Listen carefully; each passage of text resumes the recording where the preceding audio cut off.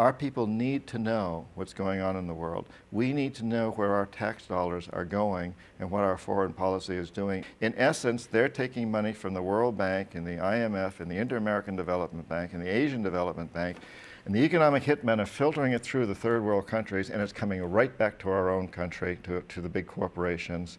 And these third world countries are then left holding this a tremendous amount of debt.